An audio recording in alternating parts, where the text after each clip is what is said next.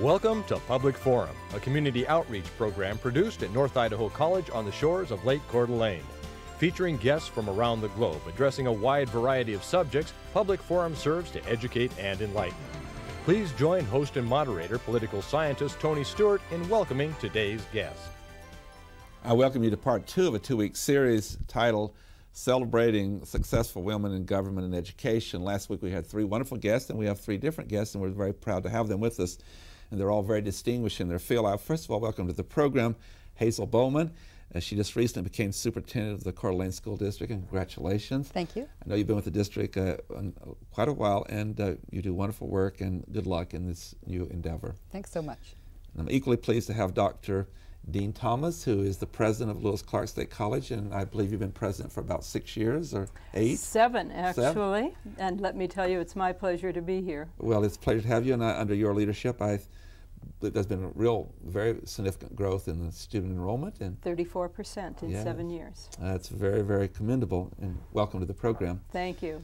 And I'm equally very pleased to welcome our mayor of Coeur d'Alene, the Honorable Sandy Bloom. And Sandy and I have been friends for many years, and you're in your second term, and I believe you're only the second mayor that's been elected twice. You're right. In over 100 years. See, I remember that, and so congratulations to you, and we're very delighted that you are our mayor. And I welcome to the program to assist me in questioning our distinguished guest, Dr. Bob Bennett, who is the former president of North Idaho College, and he also served as president of some other colleges, and he now, fortunately, is the executive director of the Human Rights Education Center and Institute in Coeur d'Alene. Bob, you have the first question. Oh, that's great. I too want to thank you for coming and being part of this panel. I'm excited about the potential comments that will be coming forth. First question. I know that there aren't as many women in all of these different positions as men, but in my lifetime there are certainly more now than there were just a few years ago. My question is, why do you think so many women are being selected to important leadership positions? Whomever would like to go first. Let's let Dr. Thomas go first. Oh, Bob, that's a great question. And I would like to say, first of all, I think it's because there are so many more enlightened men. I love it. Like you and Tony, who have been working with us to promote the good leadership of both men and women. But to go beyond all of the enlightened men who are our partners in it, I would also say that the first of anything is the slowest and the toughest. And as you get a greater critical mass, as you get more, the tipping point, Malcolm Gladwell, that it gets easier. The first one's tough, the second one is not quite so bad, and maybe the 323rd is relatively easy. And we're making great strides in so many areas of management and leadership. Couldn't agree with you more. Hazel Bowman. Well, I would just add that, to add to what Dean said, that we have reached a critical mass now in awareness, at least, maybe not in numbers. Still, particularly in superintendent's role that I'm now engaged in, men definitely outnumber women, especially in Idaho. But in the awareness that women are equally capable and should be selected when they are available, I believe we have reached that tipping point, and very, very few people would say that on the basis of gender a decision should be made as to whether to hire a candidate or not. So the awareness piece is huge. Thank you. Mayor Bloom. You know, I think that men and women have realized that leadership is better when we are partnering and we bring both genders to the table. And in doing that, we have also said to men, I think, we raise better children and we have better families because we're asking men to share with us at home so that we can go out into the workforce as much as we have. So to me, it is one of those issues where we've brought the awareness of men and women working together both at home and in the areas that we represent. Before I ask my question, I'll just have a footnote to what you said, and I really appreciate those comments. I just love what you said, Dean Thomas, about partnership. It's really, really important. Just on the national political scene, it was almost impossible for a Catholic to win the presidency until John Kennedy won that, and it's not an issue anymore. In this campaign, not showing any partisanship, but the fact is that the two final candidates, and that'll be over by the time this airs, but one a woman and one an African American, following that, and no matter who wins the election in November, including the Republican candidate, that barrier will be down. It's those kind of things that make the change. But my question, as I asked the other guests last week, and I'll start with Mayor Bloom so we rotate this, I think both men and women that are real successful in life almost always have someone in their background, one or more, that have been mentors to them and inspired them. And I'd like for you to share that with us.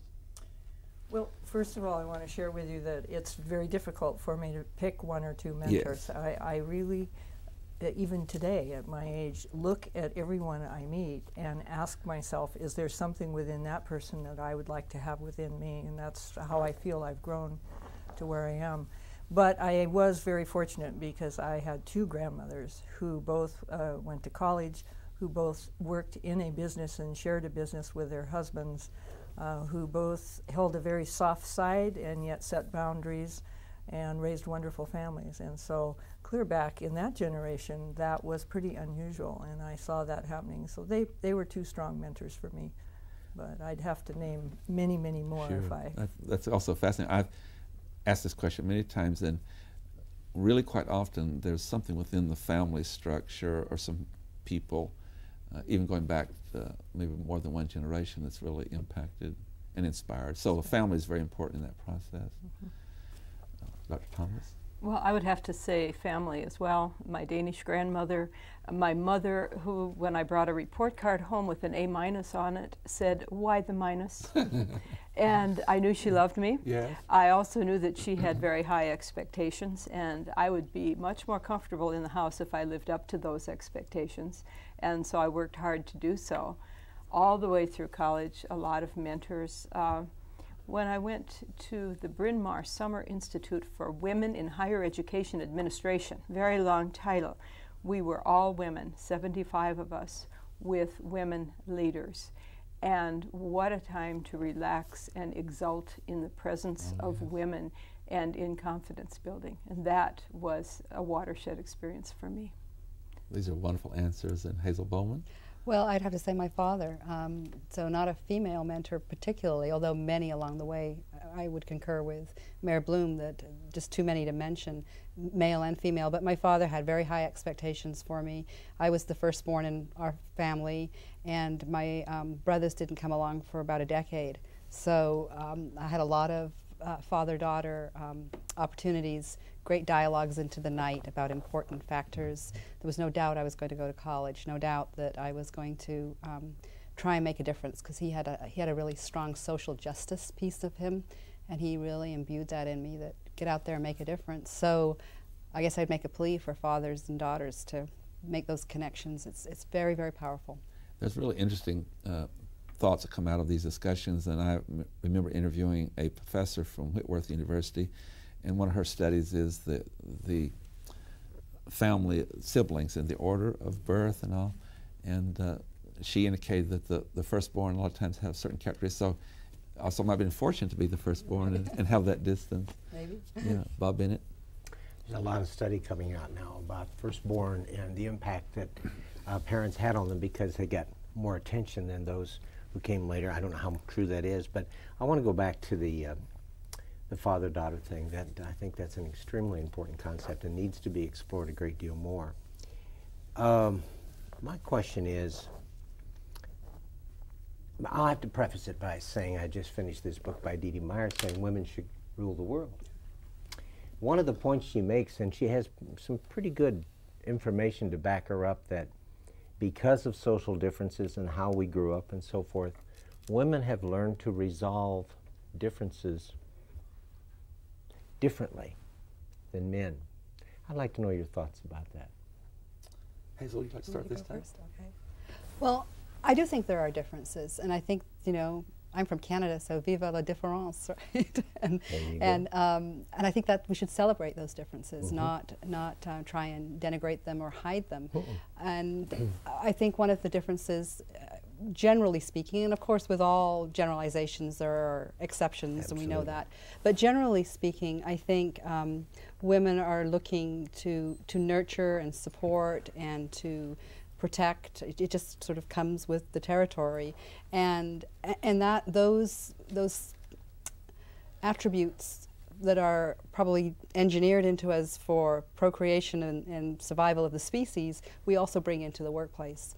And so that there is a genuine desire to build consensus, to nurture along ideas and people, and to do things in not always, but in oftentimes in a kind of a kinder and gentler fashion. And I think having the mix of that nurturing with perhaps the more direct approach, the more assertive approach that men bring to the table can make a very powerful organization. Very good comments. I want to refer to some research here by a woman who's of this area, and Priscilla Bell mentioned her last week, and that's Carolyn Desjardins. Psychological, sociological research. She actually studied women leaders and found she had two models. One was a justice rights model of governing, ruling. The other was a supporting, nurturing model. And what she found was that 75% of the males fell into the justice rights, but 25 were in the nurturing, supporting. 60% of the women fell into the nurturing, supporting, but 40% fell into the justice rights. So when you make the generalizations, you may have a male with much more a nurturing way of dealing with people, and by the same token, you may have a female who has the justice rights model, and I think we've all at different times seen those models being acted out. So generalities prove true, but not always within the individual. And so I think we need to sort of go back and see if the individual proves the generality or if the specific changes that. Mayor Bloom. Well, and I agree. I think that what has happened is that previous models for men probably fell in that justice form, and that's what they thought they had to do, including, I think, an ego that a lot of women haven't used or displayed.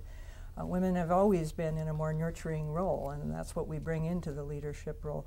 But I don't think that it's so much that men and women are entirely different. Again, I think that's how we grew up, and men were the disciplinarian, women were the nurturer.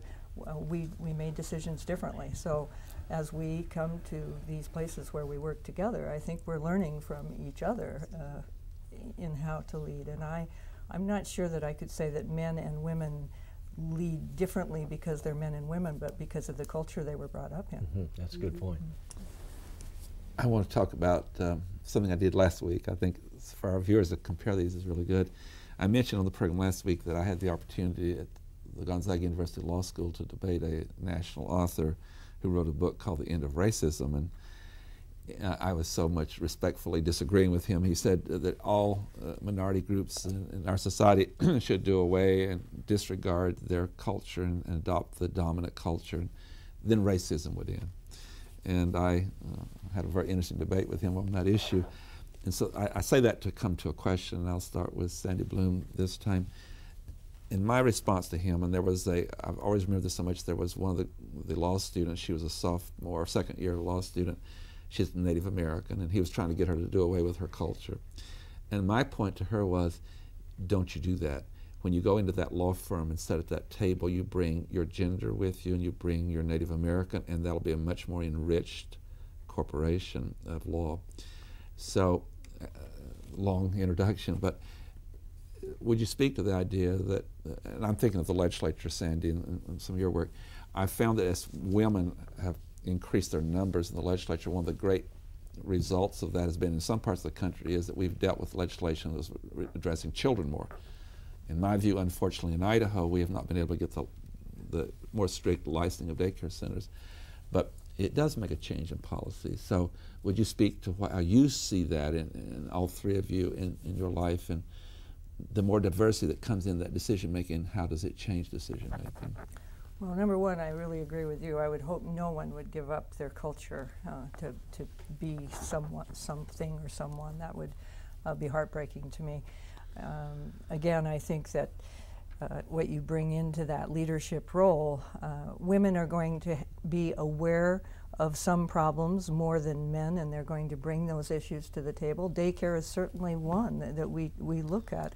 It's most often the mother that is out searching the centers, picking a child up, delivering, or it was. And so we are aware of the conditions we want in that daycare perhaps more than men, and bring it to the table.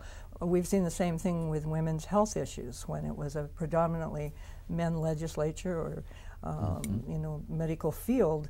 Women's medical issues were not at the top of the list. But as we get involved, speak out more, the society is realizing what women's issues are, and we will bring them to the table. And you have a voice from within. Oh, absolutely, Yeah. absolutely. And I think we have a partner. I'm going to go back to that all the time. I think we have a partner within, but they often just hadn't been exposed to the issues. Right.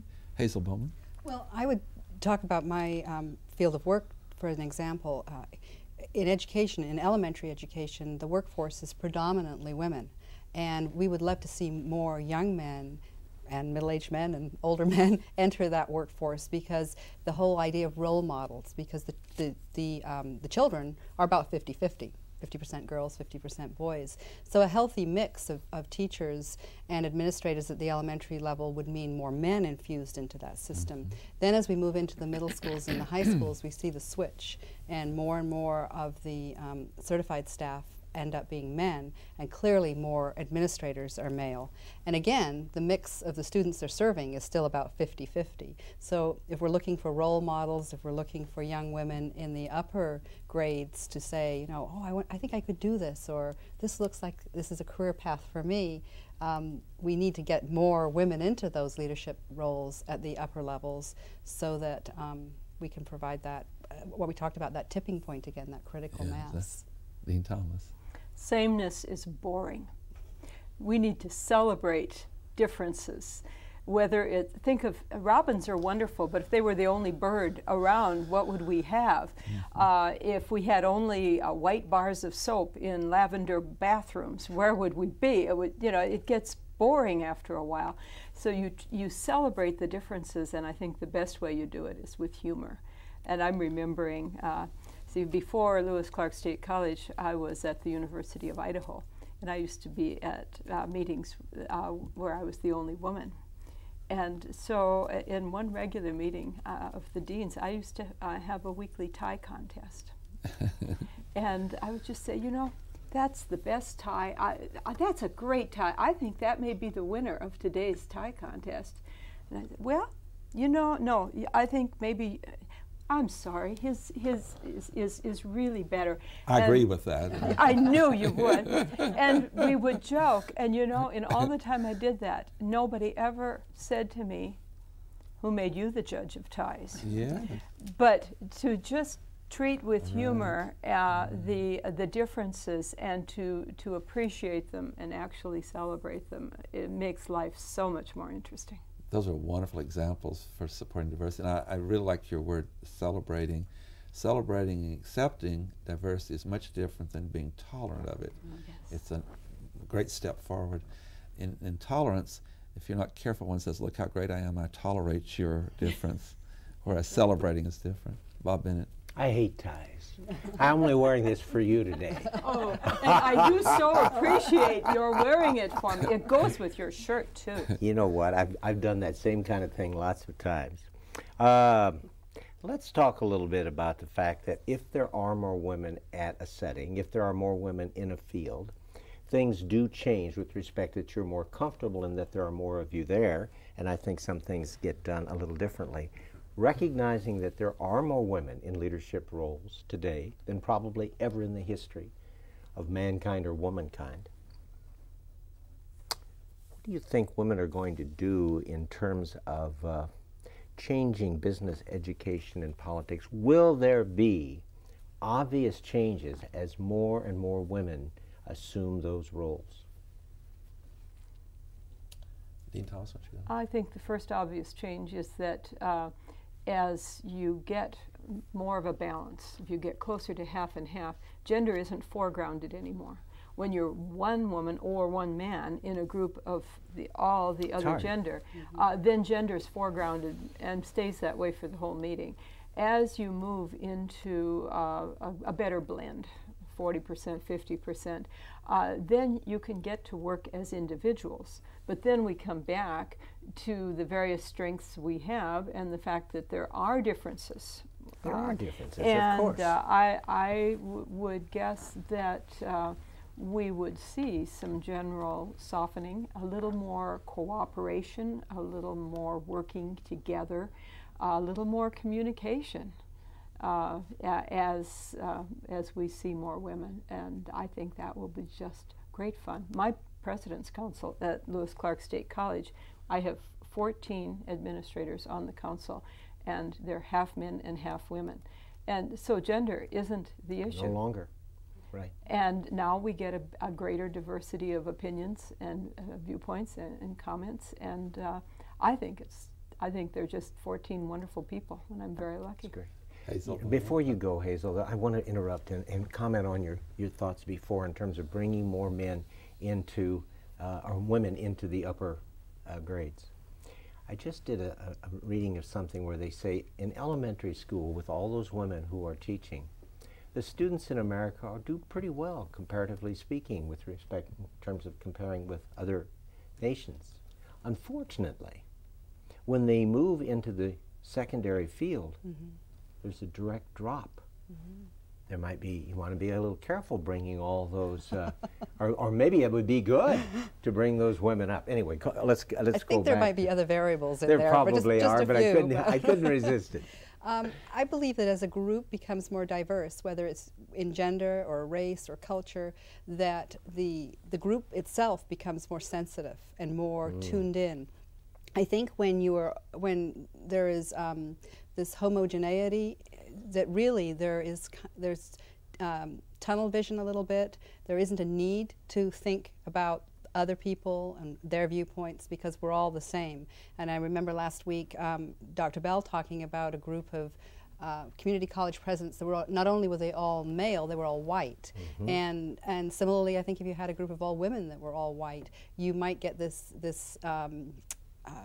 sort of group think going that wouldn't be as healthy as when a variety of people are sitting at the table bringing to the problem that has to be solved or the project their own backgrounds, their own experiences, that rich tapestry that we're weaving together. And I noticed that in my own experience that when I first started in this field, I would walk into a meeting of superintendents of the state. There's 114 districts, and there might be 2 or 3 women in the room. And definitely the atmosphere was very male. There was a lot of talk about male interests, hunting and fishing and sports, and not that women don't like those things too, but now there's much more sensitivity on both parts to have the initial social time be more gender neutral or topics that are wide variety of interests. So I hope that if women are ever in the majority, we carry those lessons to our meetings and our groups and not become too group thinking. Yeah, well, the diversity, I really agree with that. In the city, we are, we have quite a few of both gender, obviously. And in fact, at one time, we had a female mayor, council president, chief of police, and a city administrator. And so we certainly have been allowed to have a lot of good positions in the city. But the diversity is even more important to me, like you say, to bring. We operate in the city once a week. We have a meeting that's all the department heads. And when they meet, and there are 17 of them, they act as one. And it's amazing to me when you bring a fire chief together with a police chief, together with someone who runs the wastewater treatment plant or the library or all the different departments we're working with, how the problem might be more in fire related, and the solution might come from 2 people that you would least think it would come from when they're all thinking together. So it's the diversity that we bring to the table of cultures and of ethnic backgrounds, all kinds of things that make the difference, I believe. I do want to put in a footnote here. One of your male employees was talking to me, and this is good, Sandy. And he was so complimentary of you, and I think this is a characteristic, and you, both of you have spoken to this too. He's loved working for your city, and he said, the mayor is so open. She knows what's going on in every department. She doesn't isolate herself, and we all feel that we're important. I think that's part of the nurturing process, and he was just really, really complimenting you. And I heard you talk about your council, 14 men and 14 women. So we're almost out of time, but maybe 30 seconds to each one, and I'll start over here again.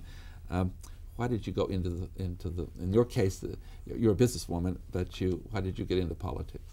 First of all, I don't consider myself a politician.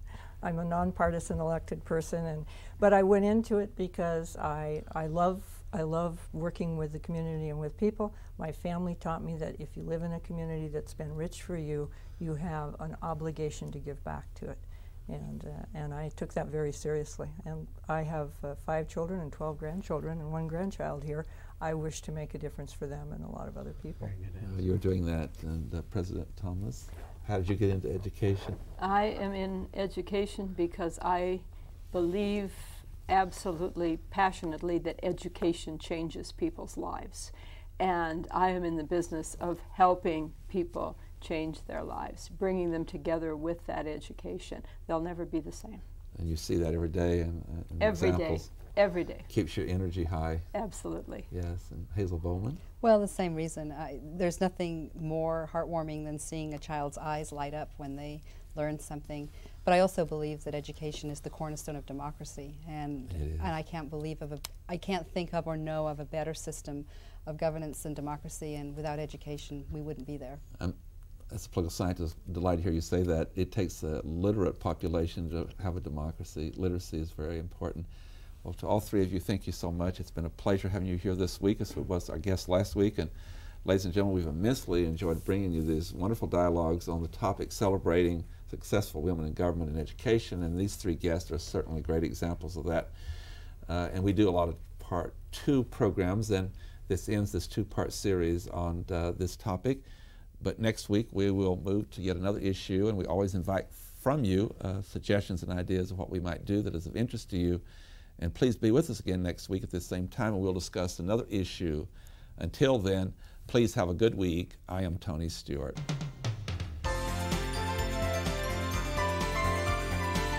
Recorded on the campus of North Idaho College, Public Forum is the longest-running in-house college production on PBS.